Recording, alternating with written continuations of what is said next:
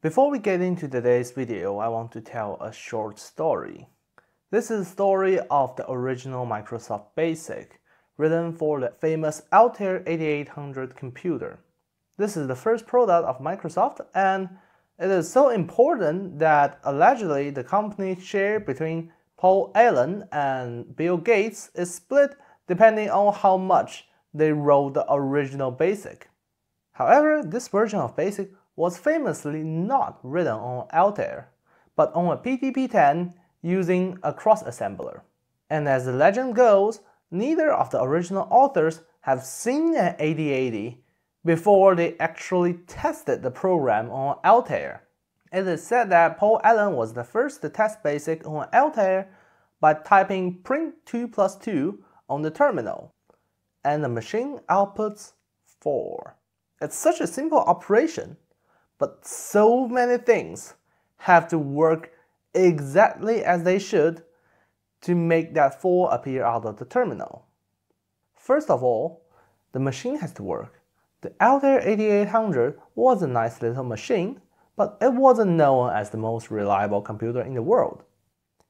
Second, the BASIC has to parse the print instruction correctly, and that depends on both the tokenizer and the interpreter. And third, the math has to work, because all math done in Microsoft BASIC was done in floating point, so the 2 plus 2 has to be converted to floating point operations first, and then added and converted back to integer to be output. For years, I have wondered what Bill Gates and Paul Allen felt when they saw the 4 appear on the terminal screen. And I think I finally know it. When I saw that little green light blissfully blinking away on my new motherboard for the HEC project. But to understand all of that, let's rewind and start from the beginning. Okay, cut. I originally want to make this a super inspirational video about how I did the schematic and placing of components and routing, all that stuff. But I realized that would take too much time to make a chronological documentary, and I've got a tripod coming up. Yeah, I don't want to take the worst way out of my education, let's just say that. So I'll be brief. This has been such a journey, and probably because this is actually my first PCB project. This is like my first self-designed PCB, and that's why in my last video I called out for help from the community. However, I'm no 8-bit guy, I'm no Adrian's Digital Basement, I'm not any of them, and I just don't have enough influence in the community. So I had to do everything myself. So I learned how to route a PCB, and that actually involves a co-design between the PCB and the schematic. And if you want to see my process of learning how to route a PCB and gradually getting better at it, you can watch my live streams. When I designed the PCB, I set myself 3 rules. And the first is use a 2-layer board, and that's not to just cut cost.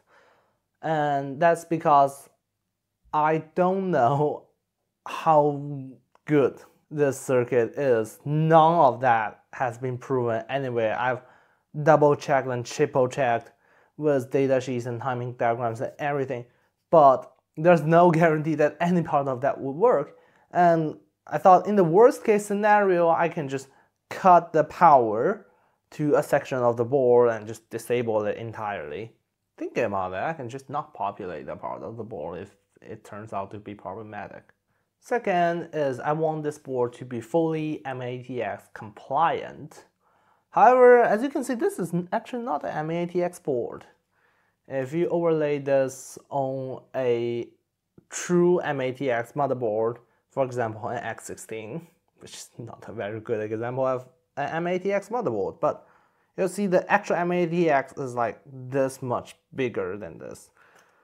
But I'm a fool, and I thought if I can cram all the chips on this PCB, I can route them. which turns out to be a nightmare. Because of my third constraint, which is I want this board to be manufacturable in the 80s. This is a bit surprising, but the PCB manufacturing process has also advanced since the 1980s. It has not advanced so much like the silicon chips themselves, but modern manufacturers can do a lot more than the PCB manufacturers of the 1980s. So I took the motherboard of my PC88, my PC8801 to be precise, and I measured it, and it turns out that motherboard used a process that can route precisely 5 traces between a 0.1 inch gap. So I used that as a blueprint and tweaked a little bit to allow me to put 2 routes between adjacent paths, which the PC8801 motherboard also did. Long story short, these constraints gave me a lot of trouble, but I pushed through, and the PCB design was complete. I ordered the PCB from JLC PCB, not sponsored, but I do find them to be a little bit cheaper than PCB Way. I guess just because they don't have to pay for like 1,000 YouTube sponsorships, so they are able to run their business a bit more efficiently. While I waited for my PCB to arrive, I played around with my Atari 800 XL a little bit and found out that you can actually read a Nintendo controller on Atari without any modding. I will do a video on that, so subscribe if you want to see that. Okay, self-promotion done. Let's move back to the PCB. It arrived and the parts arrived. I soldered them on and realized I don't have a test code for that. Well, no big problem. I hopped on VS Code and wrote a super tiny program that would do something. And the next problem is that I don't have a clock crystal, which is not very problematic because I've always intended to use this Arduino board to supply the clock, and if necessary, it will also allow me to monitor some of the signals using the Arduino. So I literally just loaded up the Blink demo program from the Arduino library and tweaked the timing a little bit to output like a 5 Hz signal. And I saw something on the M1 pin of the Z80, which signifies the Z80 is running code.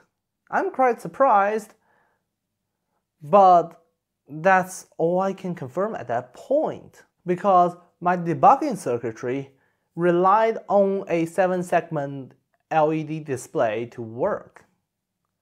However, then I realized that a 7-segment LED display is just 7 displays, and my motherboard have already got everything that's needed to drive an LED, even the current limiting resistors.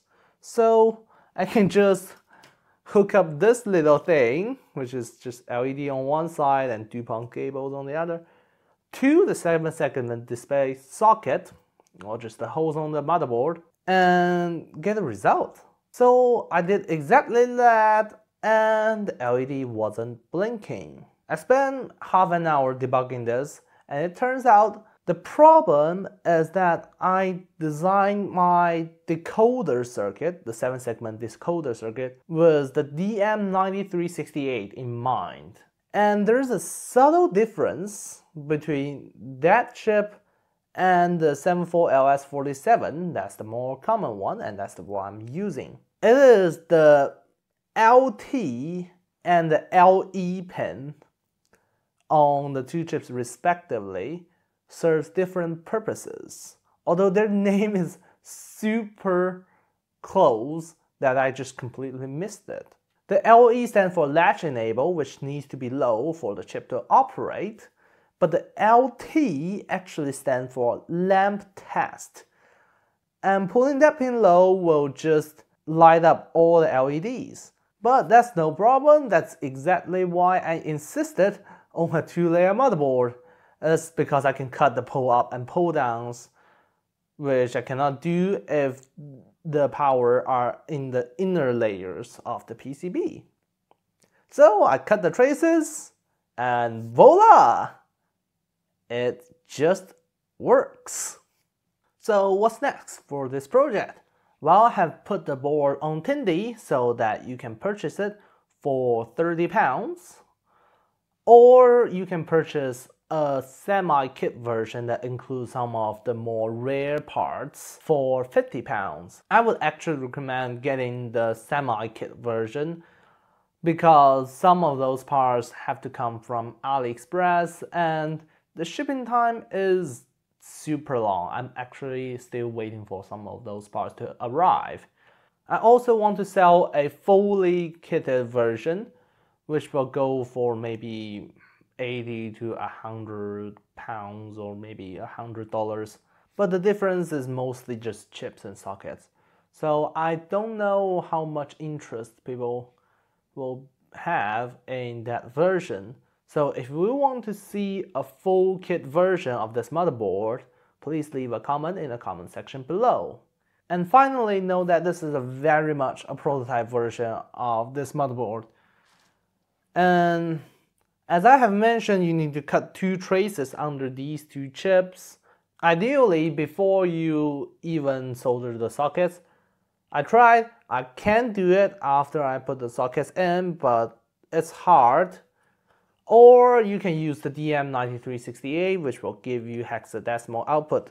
And second is that I forgot to put in power on reset on this board, so when you power it on, you need to hold down the reset button.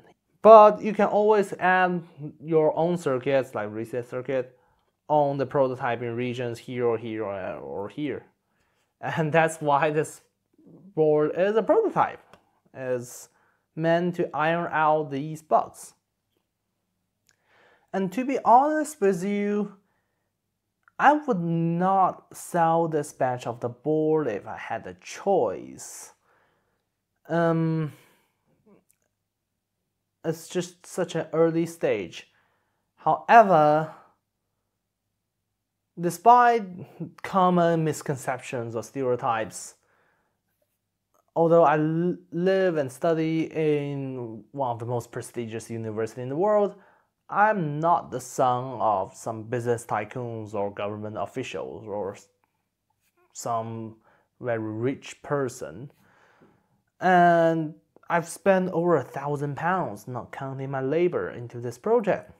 So if you would like to support this project, you can go to the Tindie store in the link in the description below, or you can check out my Patreon. And if you want to know more about this project, you can join our Discord. We have many great people there and they make great suggestions about the design of this project. So if you want to get involved, you can check out our Discord in the link also in the description below. But that's it for this video. Big thanks go out to my Patreons. And I'm Andy. I will see you in the next one. Bye! Don't have enough interference?